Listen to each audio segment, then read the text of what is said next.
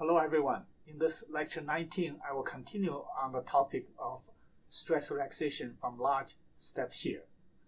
In particular, I will emphasize the nature of the ultra strength softening that produces non-monoticity, and show you that even the tube model can produce at least this feature, although this tube model cannot anticipate any non-quiescent relaxation. So here are the topics. I will go through them. I will emphasize from the movie what new insight we have gained and how we would like to interpret the stress relaxation behavior. Okay, let me get started. All right, there were a few questions from you by email. One of the questions, I see that, okay. One of the question was the idea you see the middle layer is going to the right, the top and bottom layer tend to go to the left, and the question was why. But basically, what you need to remember is, is your there is the pen option, but it's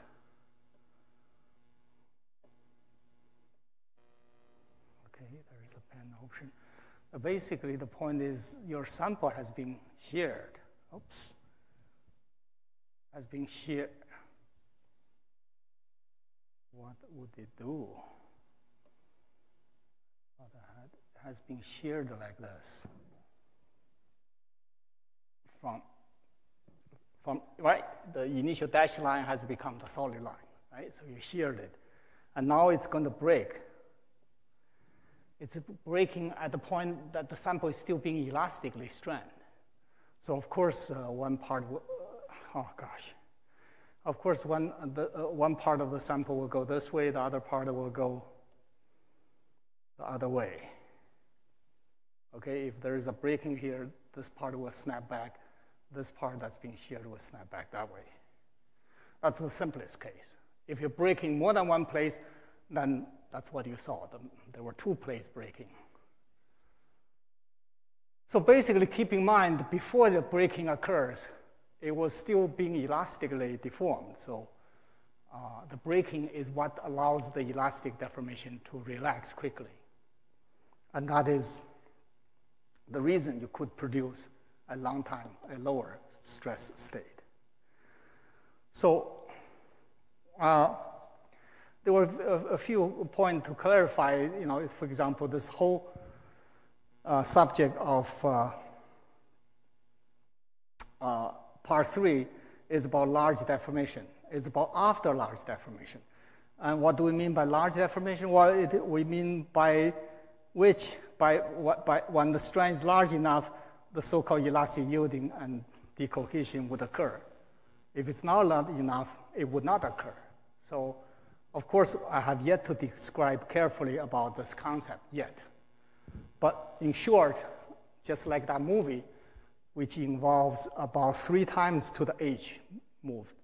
If you just move 1 h to the right and make a movie, there will be nothing. The sample will not break up.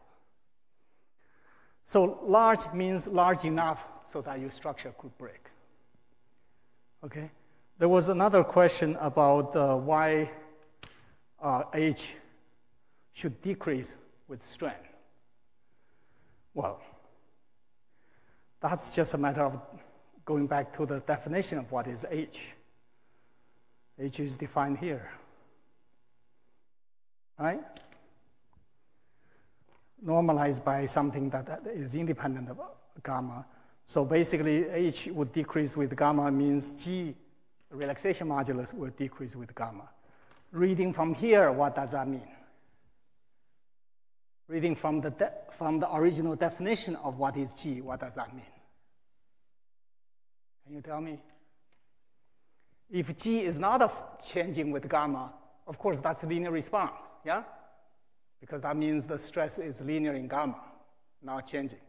Now, G or H is decreasing with gamma means what? Well, it means, of course, it's nonlinear. Yeah? Well, it further means that, that your stress will increase with gamma weaker than linearly, because it's decreasing. So there's no, okay, you may ask why it decreases with gamma.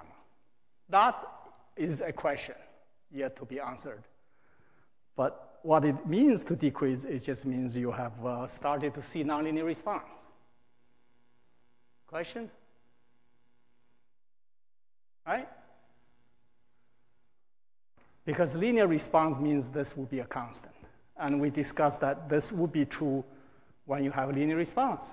This is a constant, right? Okay. Anything else I need to clarify?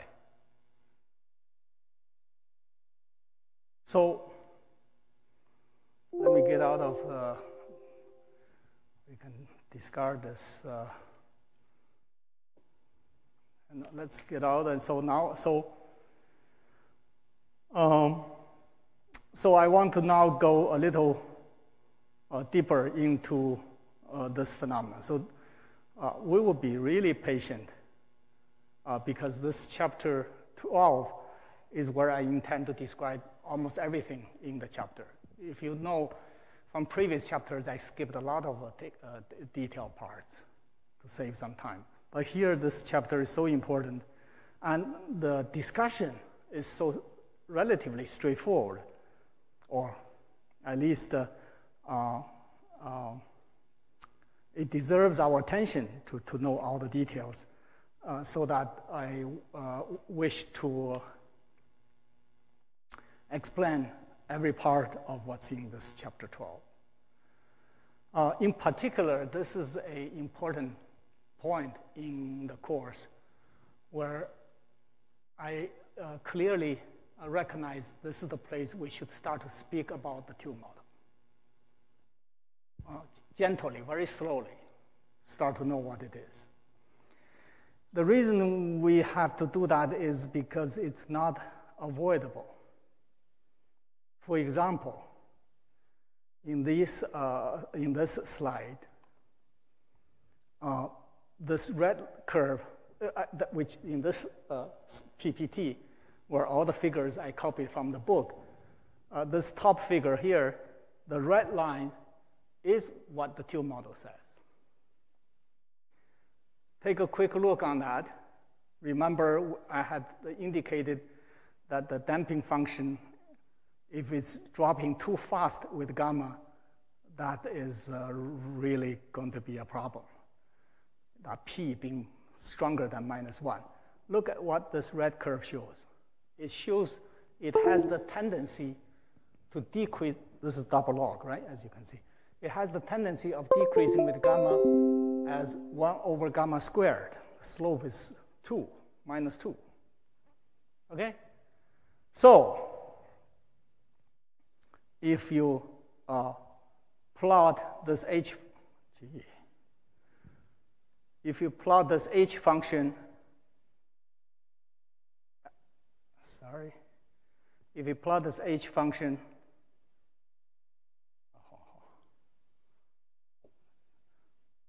where is my pen here? If you plot this H function as H multiplied gamma, then this red line becomes this one. Okay? This will have a slope of, why do they? I know why. It is still the fact I need to turn off this thing. It's double counting, right? It has a screen sensitive mechanism, whereas the PowerPoint itself also has that mechanism. So this will have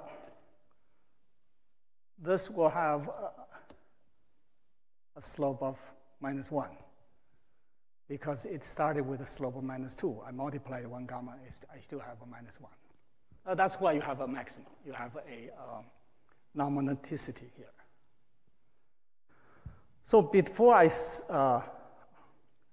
intrigue you with what the tube model is all about, let me just speak about the data. Remember I told you that I was very excited to know that the literature, some of the literature, show data in agreement. Oh Lord, it's trying to save or something. See that little circle? Some of the literature results, experimental results, are in agreement with the tumor. Clearly something needs to be looked at, so we went to the lab and get hold of a sample that doesn't undergo much wall slip and did something typically literature does not do, which is to report the stress buildup to the different strands and watch how the stress relaxes at different strands, okay? So this is actually the raw data. In contrast, the typical literature will report the G instead of the raw data, which is this figure on the right. Either way, you could appreciate something very deeply troubling. So if you go to the conventional way, look at the G, this TK really means that there is a kink. I know I draw it poorly.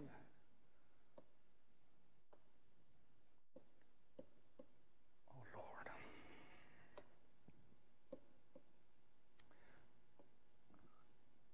This TK really just means that there's something like a kink here.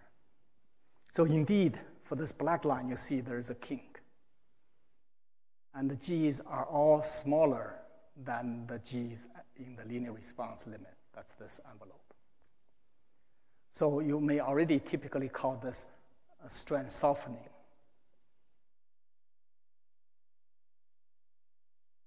And this behavior clearly looks like it's a strand softening because all the response, strand softening, because all the response are weak. Sorry, the response, meaning you lose basically more stiffness as you use higher strands. So they are all below the zero. They are all below the linear response line. Okay. So we are here. I was talking about there is a kink that can be produced when the strand is large, and they are all below the zero strand or linear response limit, and this is a strand softening, if you may say that. And this is just to conform to, or to demonstrate to you that if you don't plot stress directly, this is what you typically see. Other than the fact it's strand softening, you wouldn't necessarily know anything quote unquote unphysical. Well, there's nothing unphysical in a physical world, unphysical only in the sense not agreeing with what you knew. The fact, if you convert, as I last time lectured you, you should be able to recover your stress, and you find what you find. You find this circle, which involves the higher strands, at the green bar point, has a stress much lower than several of the strands there, right? So if you plot your raw data, true stress, the stress at what? This is probably about 70 seconds. At that point, and read these points, that's what you get, the circles. Okay? And it's now monotonic. The higher strand one showed a lower stress now, as the raw data showed. And that's, if you were me, seeing data presented this way, you probably start to become alarmed. But since typically it's plotted in this way, you wouldn't know. Okay, you just know somehow you lose a lot of stress, and the sample tend to be less stiff at long times. Remember, G is a modulus. It means nothing but some time-dependent stiffness, relaxation modulus. And if you further take a movie, since we know something must be terribly wrong, and you saw movies last time, if you take a movie of it, as you did here, okay? If you just moved 1.2h to the right, that's the triangle, well, it shows sample hardly moved over time. So this is just a plot of where a particle moved away for after watching how it moved away for a certain amount of time. By the time you shear 2.5 units, okay? By the time you shear 2.5 units, these particles moved away from originally here, right? They moved here. They moved here. The particle here moved here, meaning the sample moved. At different height, they moved. What I want to emphasize is that 2.5 is this point. It is a point before this decline has occurred. Okay? So obviously, you don't need that decline for something disastrous to happen. The decline just means more disastrous things happen. You know, for example, that's the higher strength. Look how much more moved. It moved many, fractions of millimeter. Remember, the gap is only 1 millimeter or less. Okay, so enough of what this type of data indicated.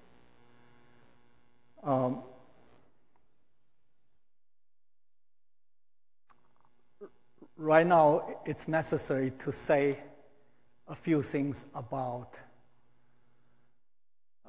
it's still part of the history. The history was, as I indicated to you. In fact, as our own data shows, our own data more or less tracked the tube model, right? Because that circles more or less is on the tube model line, okay? And in the past, there will be, in the past, meaning prior to this work, which was in the middle, mid-2000, prior to this time, there will be a subset of data in the literature that agrees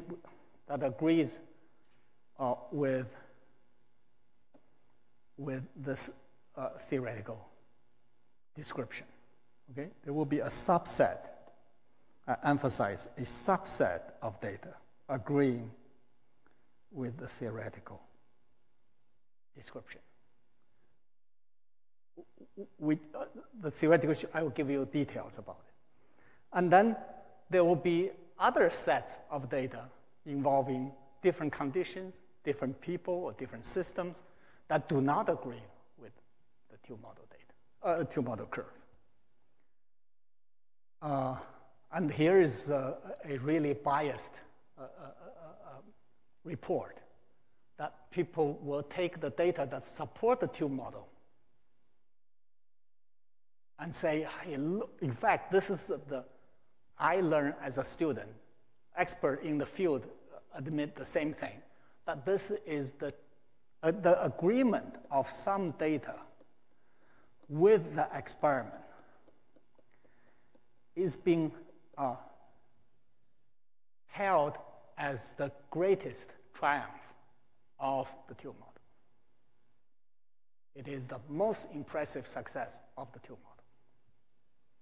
The problem is so hard that we are just pleased that there are such things where the tube model can explain. Okay? But keep in mind, as I said, there will be data that does something like this. In fact, I don't remember whether we already previously presented such data. Yeah, only went through the book. It was in the radio recording. In the recording that we had it. There are data that would look like a blue, okay? That has nothing to do with the tube model. We tend to, in fact, such data would occur first, and we tend to ignore that, and we'll present a set of black curve data that will agree with the red. That's the situation. Let me now try to explain the miraculous coincidence that occurred between data and theory. It's miraculous. It's a miracle. So let me go very slowly on this. I want to sort of remind you on lecture 13, I started to indicate something about the tube model and even try to indicate it that we will come back to talk about the tube model in terms of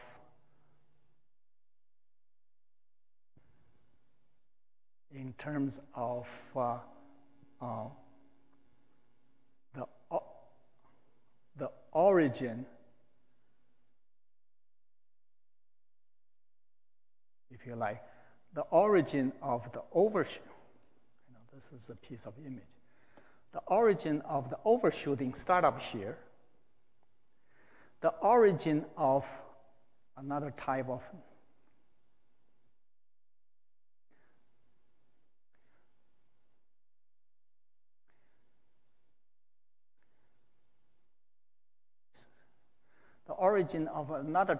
non-monotonicity, which you went through. Remember, I motivated about shear banding that way.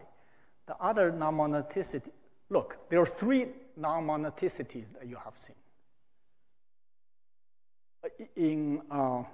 When I say you have seen, I should try to clarify that tube model can produce. 1, in startup, it can show an overshoot. If you recall, I know I kind of, it's hard for me to demand you on this. I indicated Maxwell recognized this point as yield in 1979, but it's also the year the tube model explains overshoot to come from a different source. That has nothing to do with structural breakdown. And therefore, Maxwell's idea become forgotten. Nobody cared about his idea of yield until we independently picked up due to the fact that we observed shear banding. So here's non-monoticity number 1. Tube model can produce, okay? Remember, in startup, it can produce an overshoot, okay? Number 1. Number 2, I indicated in lecture 13 that there is another non-monoticity the tube model possesses. That is, if you watch steady-state stress, which is to take this point, at different rate, you find the tube model says there is a non-monoticity. And that's troubling because it's a similar trouble. How can you shear faster to steady state and the stress is lower? Unphysical. That's total. That one is truly unphysical. How can you have that? So you can, and therefore one has to rescue it. And we can talk about more details, but basically rescue it, find some other effect, and basically I even explained to you that this feature will allow you to anticipate shear banding because this part is unphysical. If you apply a nominal rate at this negative part, the system can only split into high rate and low rate to satisfy the condition of your upper surface moving with the V over H in this negative slope range. So that's non-monoticity 2. The third non-monoticity,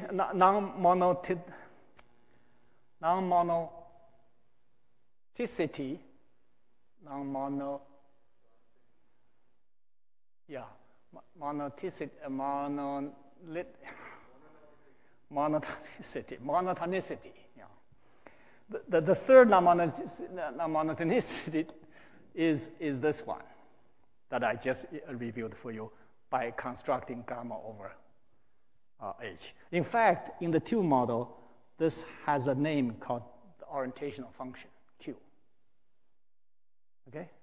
It just so happens. So the tube model showed three non-monoticities. I'm telling you today, the origin of the three non-monoticity is all the same. And I will explain what it is. Okay, so there are three non-monoticities.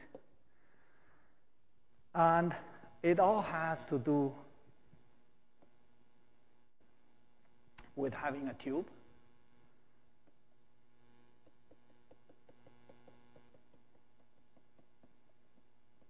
All right, you got a tube.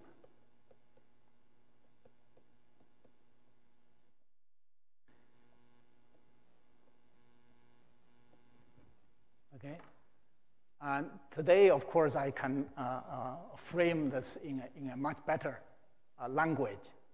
Remember, this is much earlier in a lecture. I indicated the central. Let me rephrase it in a different way. In the issue of rheology of untangled polymers, there are just two core questions to ask and to answer.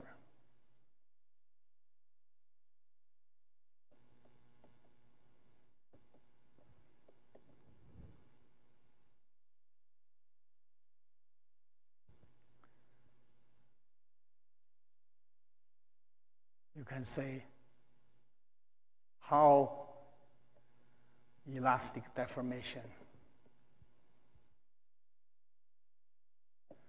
arises. There are so many ways to say it. You can say it any way you want. So I'll say, arises from entanglement. Remember, if you go to an earlier lecture, I phrased that two questions by using the concept of affine deformation. So this question is the same as asking, where does affine deformation come from?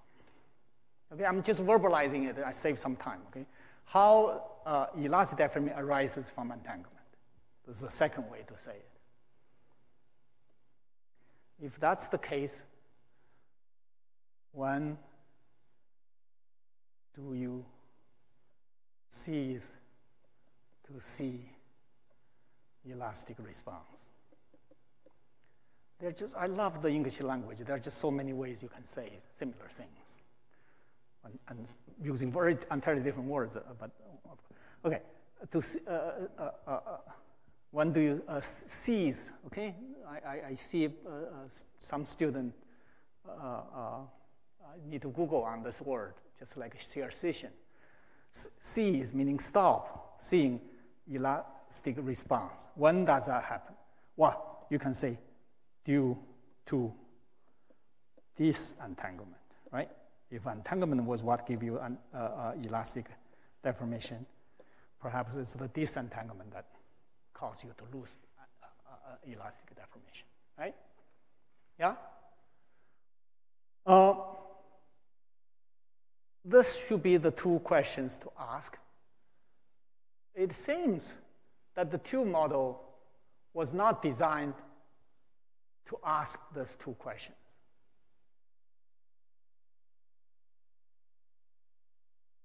I know this is a very strong statement. Well, let me tell you what tube model does, and then you can judge on your own. The tube model basically imagine any test chain,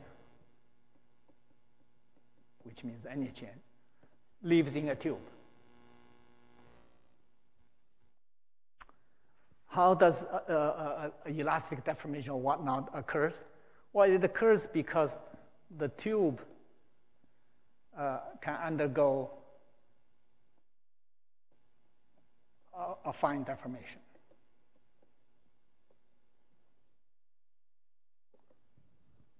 Okay. How they can do that? That's assumption. We don't know how. It just does it. So because we don't answer how, we are not addressing the first question.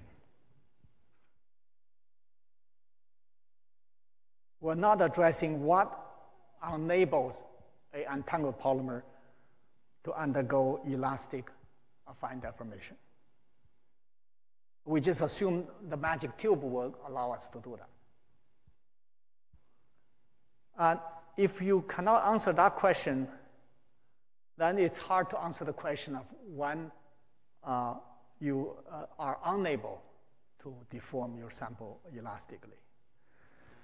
So, as I said, the tube model starts with two assumptions. The tube undergoes a fine deformation.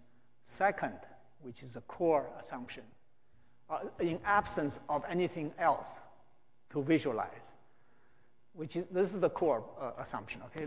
Listen to this one. This one basically imagines that this chain in the side of the tube is a Ross chain, so-called. In other words, it's a chain that inside the tube is unaware of any entanglement, so it has it obeys dynamics according to Ross. So, as Ross chain, the test chain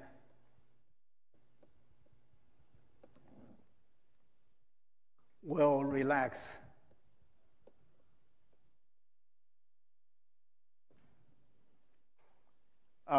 at least it will relax on the Ross time scale, tau r. Okay? At least it should do that. This means the following. These two assumptions would mean the following, that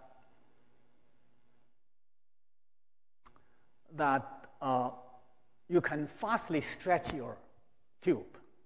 Okay, suppose you manage to, we do step strand. Step strand, remember, is to mean that it takes a time negligibly short compared to tau, compared to tau r, compared to anything you have. So imagine you suddenly produce a large amount of strand, because you assume the tube will allow you to do that. And then, so you produce a lot of strand, let's say 5H to the right. The tube will tilt 5H to the right and stretch whatever it does in a fine manner, okay? And then it says, oh, hold on. You do that, you have done that. You have produced that at Ti, right? By the time of Ti, you have produced that. Yeah? But hold on. By the time, so now you produce a large gamma within the negligible amount of time. Now you are sitting there and now you're going to wait for what happened. You're going to answer what happened. The answer is here. You wait until time approaches tau r. And according to the second assumption, the chain will start to relax. Okay? Relax, there's only one way to relax. If the chain is highly stretched, they want to relax back to the non-stretched state. Okay? So, the consequence of these two statements leads to the third reiteration of what is said. Basically, so there will be Ross retraction. The chains will retract around T Ross time. Okay? So the consequence of that is if you build a lot of stress, if I present it in the way you like, you build a lot of stress there. It basically says that stress will, or a large part of that stress will vanish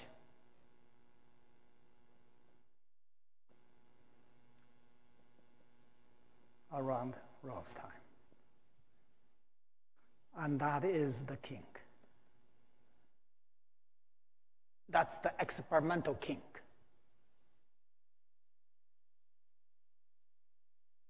In other words, when you go to experiment, you find there is a kink, okay?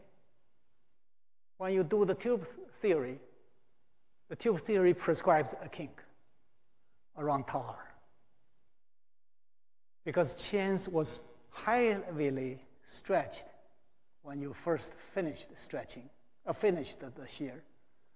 And that corresponds to a lot of stress. And then around time of aroused time, all that much, a great deal of that much stress is relaxed over that little time scale of tau r. Now, imagine you have done this.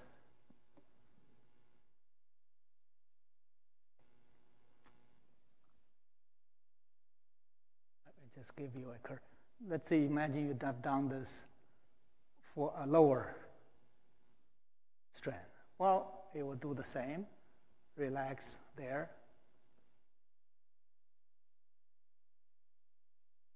And it will do something like this.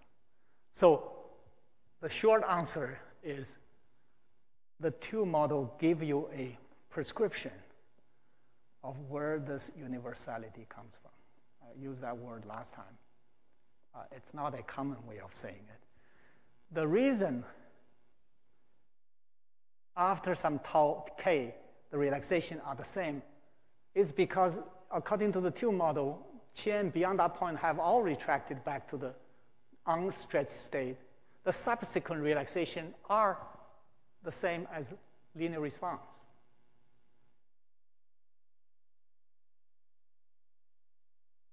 In other words, it will retract to the point that the chains are no longer stretched much. And that's the limit of linear response. So the subsequent relaxation is all just the normal, let me use that word, and all just the normal diffusion that produces the relaxation. And they are all the same. So here's a theory developed sort of independent of what was the data there, that basically produces two things. One is there will be a kink. Secondly, after the kink, the relaxation behavior indeed will be similar no matter what strand you used to produce this. If you use higher strand, the kink will be sharper, will have a more stress drop, but subsequently the behavior is the same. Okay, so we're done. We're done except there's only one thing that I haven't told you about, except where does the non-monotonicity come from? I told you there are three of them.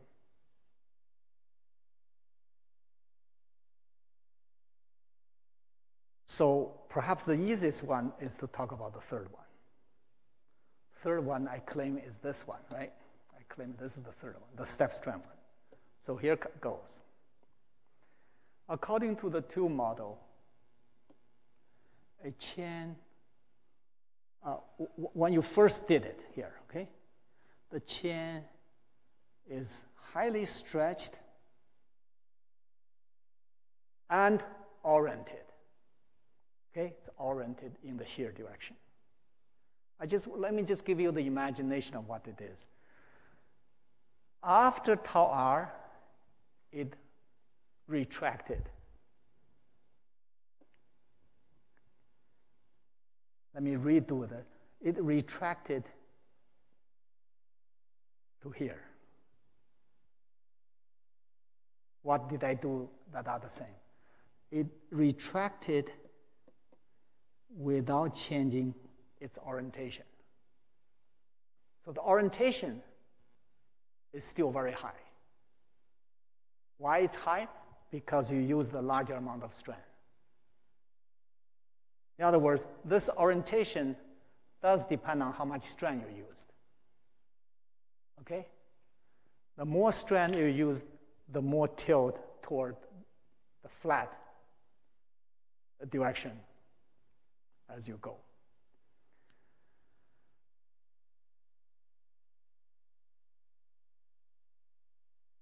Consequently, after the retraction, what's the remaining stress is dictated by how much orientation there is that you have produced. And then, I don't expect you to recall, but if you go to the recording, I swear I use that word.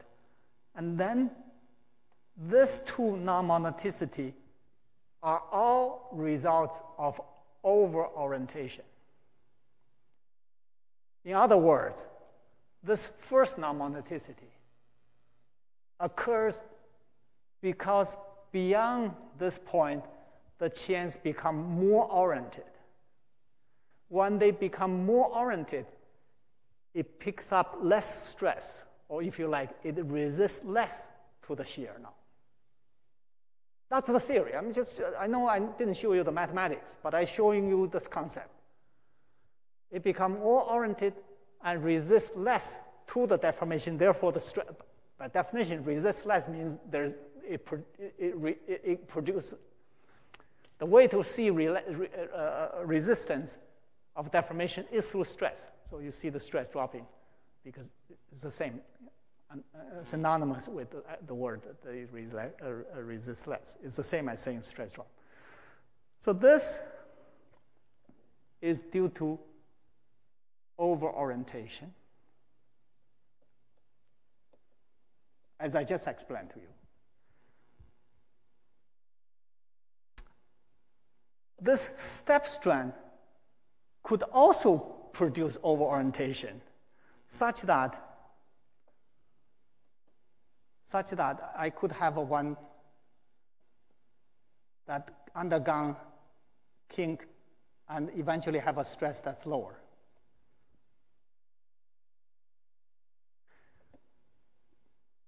That is on this side of the curve now, okay? And that's possible, again, by the explanation that the chains become more oriented. Once they become more oriented, there is less stress stored in it. You allow more stress to disappear, you end up seeing a lower stress. Why you end up seeing a lower stress? Because you have more over-orientation than the green and the red. Why you have more over-orientation? Because you started with the chain that's more stretched. And you started with a chain that's more stretched and more oriented. The stretched part will retract, the orientation will not. Okay, so I have explained two non-monoticity already. The first one and third one. The second one is the same. Second one is a little bit tricky. This is a plot of the stress in steady state versus the rate you used. What does that mean beyond this peak? It means at a higher shear rate in steady state, my chain, by definition, has less orientation. Sorry, more orientation, less resistance to flow. As I apply higher rate, this is very easy to imagine. No shear bending to speak about. Just think about I sheared with higher and higher rate. Higher rate means WI is higher. WI is higher, remember, it just means that the chain is deformed more in some sense. So in any case, in steady state, you can imagine a higher rate I use, the more oriented the chain will be. So the same feature, when you use shear rate that's too high, you will have over-orientation, your stress will be less, and therefore there will be a maximum again. So I have succeeded in explaining the two models give you three non-monoticity. Fascinating. It has all of it.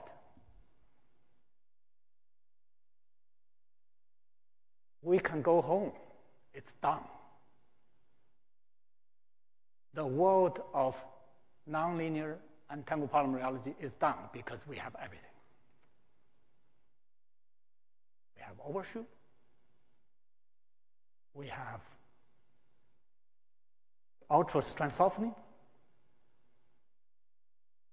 which I indicated matches with some experimental data. Not all, but some. Of course, the struggle for a long while was why this subset do not agree with tube model. That was a struggle. And thirdly, the second non-monoticity is a little bit funny because it implies you have shear bending. So if you recall how I reviewed it, this encouraged people to look for shear bending, and we never found it.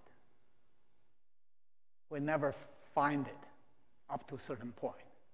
Well, by now you know what point. End of the 2005. So in some sense, minus the idea that this is not in agreement with experiment because we didn't find shear bending. See? Because if you have the second non-monoticity, you should have shear bending. That's the idea. We didn't find it, so we start to modify that part of the theory. But the first one and the third type of non-monoticity is there, is explained. Seem to agree with the experiment. Well, the trouble there, as I said, repeat again, only a subset agree with the experiment. So if you are rigorous about what's going on, you would definitely say, how can I have a theory that covered a fraction of the data and cannot explain the other part of the data of different systems? So that should have been troubling. But none of this was being taken seriously to suggest that we have some very partial understanding of the subject. That's not my impression. Perhaps continue not to be the impression of many. But I laid it clear here what's going on.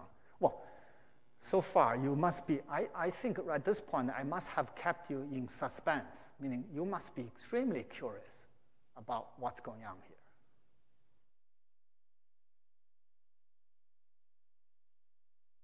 In other words, let's say I have zero understanding to share with you. I have offered all the information you have seen so far. The tube model, the movie even, and the data that shows non-monoticity. What do you do with it? How do you proceed?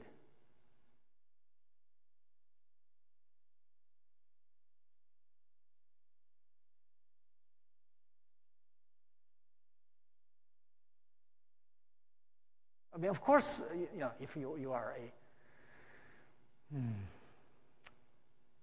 I know it's always, in science, it can be hard to make progress, but of course you should be bothered that the third type of non-monoticity, only some data produces non-monoticity. Here's the philosophical aspect. And of course, I will mention about the more troubling part when you have the movie. The philosophical part is this. You have data agreeing with your model. It must mean your model is correct, because it agreed. That is in absence of some data that doesn't agree with the model. In fact, if you have a set of data that doesn't agree with the model, that should be very troubling for you. Of course, you may say, oh, this data is because you have wall slip. Then you can blame the experimentalist. You see, I keep telling you guys doing experiment, don't report artifacts. Okay? If this is due to wall slip, I will blame the experimentalists who are reporting incorrectly what they are. Because the guy who reported this didn't know they have wall slip. Of course, if you know, then everything is done. You take that wall slip into account, blah, blah, blah. So you can see right now, it's very unsettling. Maybe all this data involve wall slip. In fact, that's partially true. So that the response was much weaker and so on and so forth. That's partially true. But then comes a movie, because I came with an idea that, let me use that word, beyond this point, on this side, I would use the word unphysical. In other words, it's unacceptable for the stress to decrease as your amplitude increases. It's unacceptable. Of course, that was the reason we did the movie. Now you have the movie.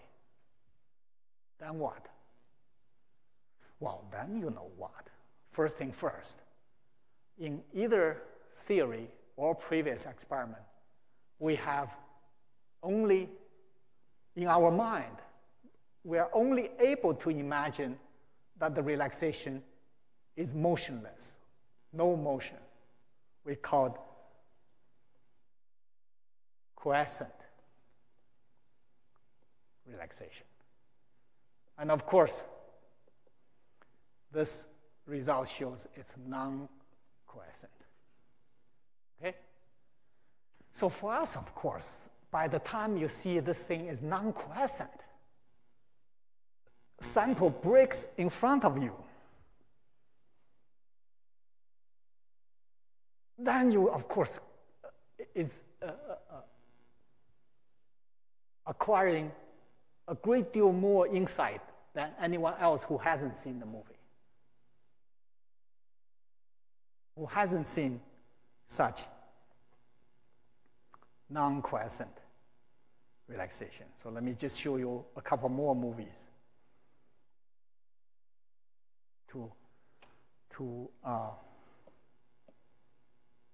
oh Lord, wait, to give you a break, because we talked so much about the issues. So the fact that you have non-quiescent relaxation is of course unexpected, theory-wise or experimental-wise. And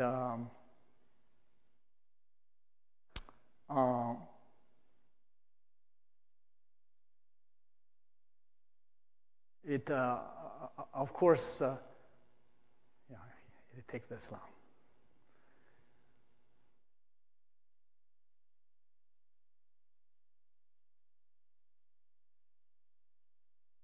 I better not mess up. Let's see if let's see if it plays in this mode at least.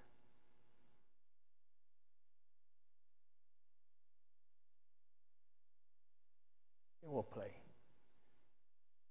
So I know your eyes may not be so quick. The reason I want to use play mode was this will give you something bigger, but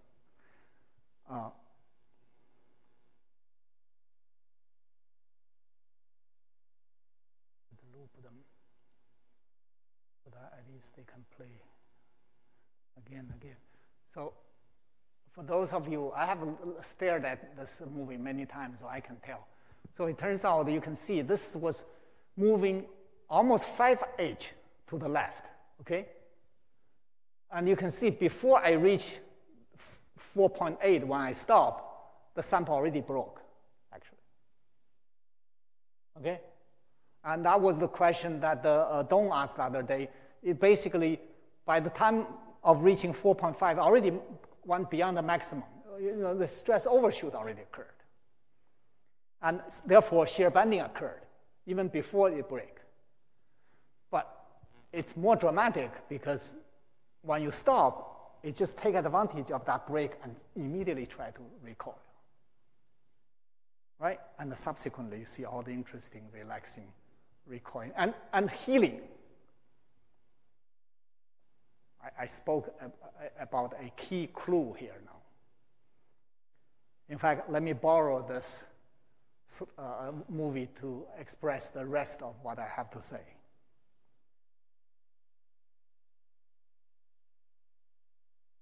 The good question to ask is this one, with this movie.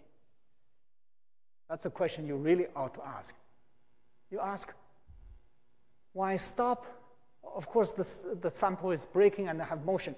You ask, when does the sample become motionless?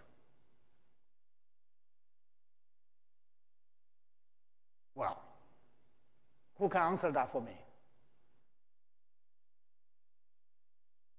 It was breaking. Of course, there was motion going on. I mean, you had that movie. You had even this movie.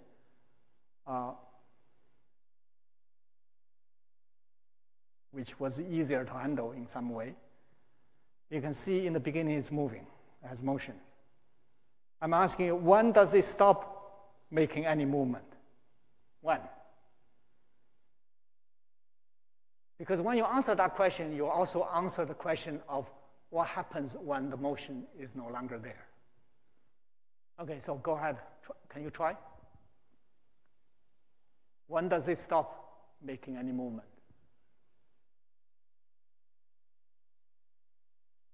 Katan.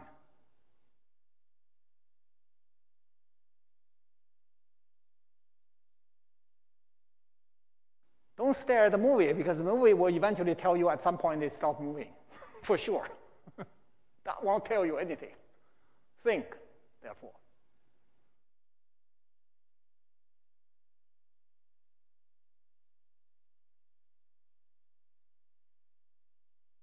This motion will not continue.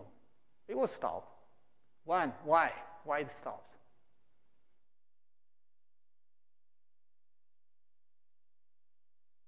Well, certainly I know a limit it will stop. Remember, this is all about,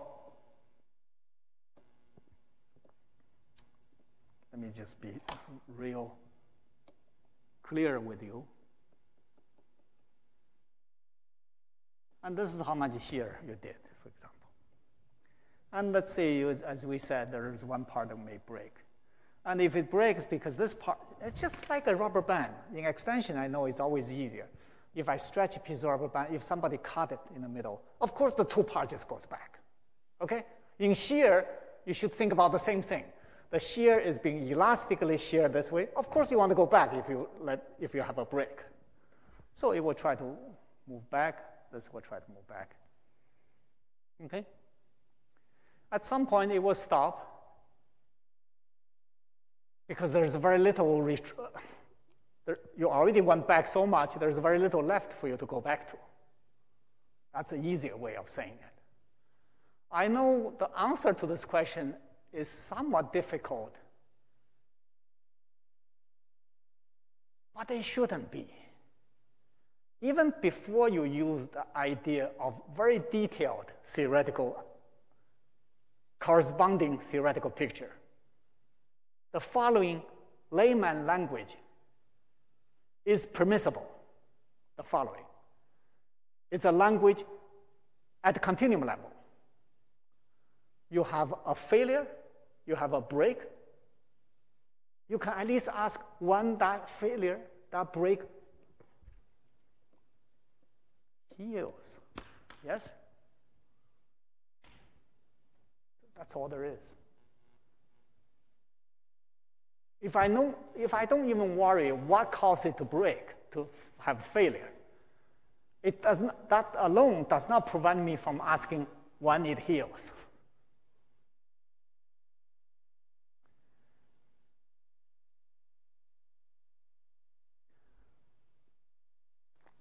So your sample is not solid. This won't heal. I'm sorry, this won't heal. But your sample is not like that. Right? Your sample is liquid. It's just a bunch of chain inserted into each other.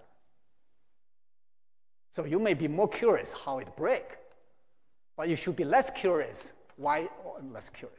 It should be more obvious to ask the question, to anticipate that it should heal. So why do I emphasize this point? It's because this is a miraculous, this is a very important point. Let's go back to our data. This is the figure where you did the movie. And indeed, you see all this relaxation behavior is all the same. The relaxation behavior here are all the same. Why? because the sample has healed.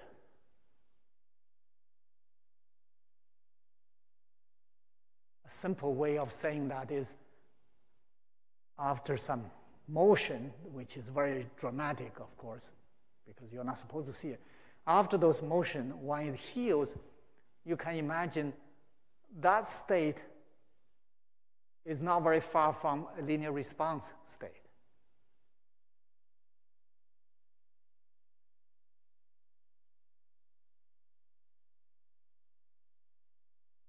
So I can use the rubber band example, right?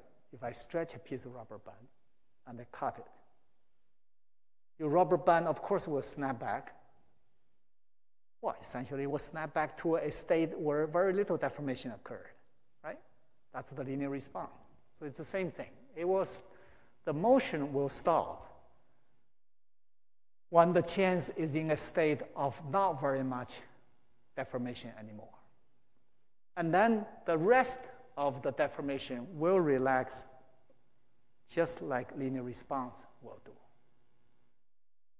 So here is another way to think about data. Then let me ask you lastly, what is this kink? Please, this you must answer for me. What is this kink? Whatever, at the high strength, there's a kink, right? Where do I talk about kink? There's a kink. If you go back to my, where is it? There's a kink here, yeah. So I'm asking, what is that kink in your new physics, if you like? Please. I won't go further if you don't answer. Where is this kink from? Now you have the movies. What produced this kink?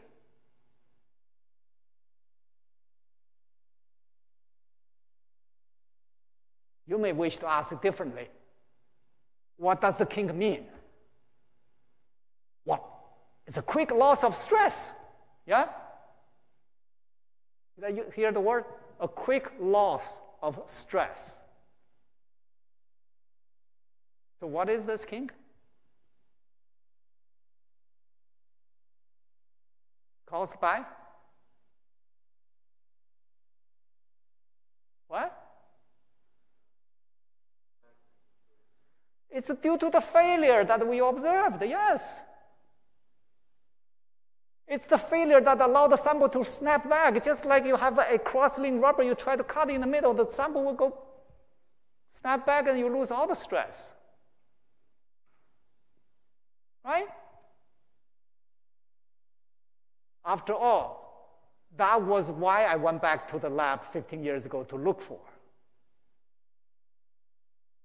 To look for that failure that will produce a faster stress drop, such that I could observe something on this side.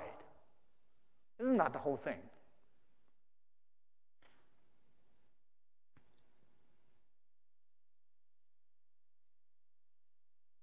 I want to right now remind you, in contrast, this notion of breaking and whatever is, of course, absent in the tube model.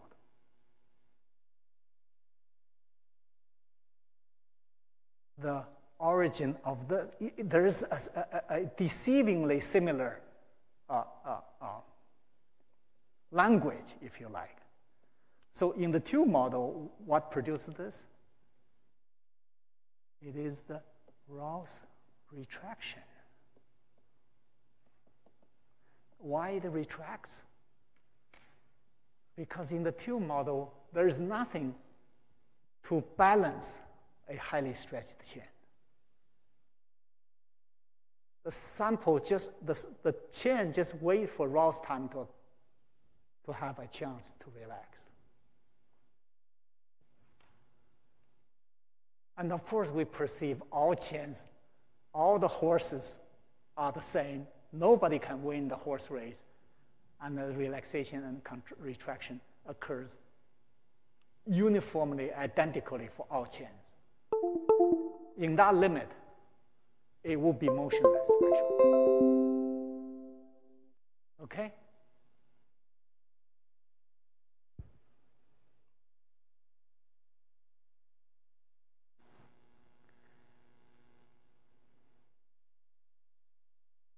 Questions? Yes? When you're talking about motionless, what object is in motion or not in motion? What a question. So in this movie, what do you mean by the fact that this relaxation is non-quiescent? What do we mean by that? You can answer your own question. What do you mean you have motion? Okay. Remember, the particles are just there to allow you to allow the sample to be seen. Okay, you're talking about collective motion, not individual chain relaxing motion. I wouldn't, Travis. I wouldn't use the word collective. I would use a much naive word. Remember, the gap is 1 millimeter. The particles, I maybe omitted, are tens of microns in size. I shine a laser through. If it's a transparent sample without particles, there will be nothing to scatter my laser. My field would be totally dark. So the particle was there just to reflect the laser, right? And you observe motion on the millimeter scale. Therefore, the word I use is, yes, we are talking about continuum concept here. There we go. It's a continuum concept. This movie speaks zero about molecules. That's why I was saying that. I was asking, gee, if you see something breaking, at least you can also say something about healing, again, without invoking anything molecular. Healing, right? Here we go, that word.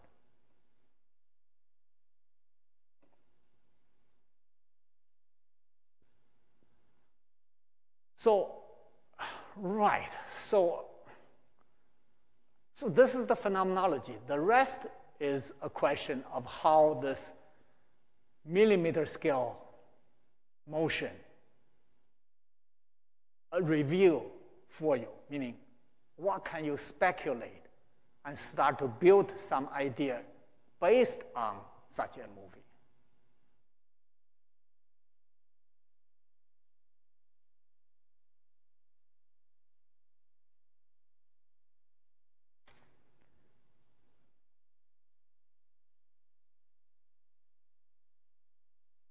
Okay. I think I covered a lot today. Meaning, we're still on the topic of we can say a last word before I finish. We're still on the topic of what you observe in shear case after a large stepwise shear. And at this point, perhaps you will allow me to use the word elastic yielding, which I have not yet said anything about. Again, I will say a word about this phrase without going to the molecular level. Yielding, you already know, it's a concept that exists for a continuum. It's a continuum concept. It just means structure is falling apart. Who cares what that structure is at the moment? Elastic here is, you can amplify that word. This yielding was elastically driven. That was what it means. So why we say it has a yielding? Of course, we say it because we saw the sample breaks apart. Okay? So after step strand, we see sample breaking apart. That is obviously a failure of the structure. Therefore, it's obviously some yielding taking place. But I want to emphasize, it's rather different than yielding you observe during ongoing deformation. Right? That's what you previously observed in a startup. So I don't think there is a better word. So this yielding is being perceived to also occur without ongoing deformation. If we just generally borrow the word yielding, means the structure break apart. Very key difference, right? One is during deformation, ongoing. One is without deformation. And of course, this is a much more remarkable case. The yield can occur in absence of anything. They're not deforming anymore. And therefore, how it can yield? Well, it's because you already elastically deformed it. So this elastic deformation is the cause. When it's large enough, when you do it fast enough, such that it can be treated as a fine. I know the concept of a fine had to come back many times in the future, but basically, you imagine the chains are deforming just like the microscopic system is doing. Okay. So I end up with that note that you can claim, in fact, this movie does allow you to claim that because you do see the system recoils. Okay? This is all elastic recoil. Therefore, the word elasticity should be there, the word yielding should be there.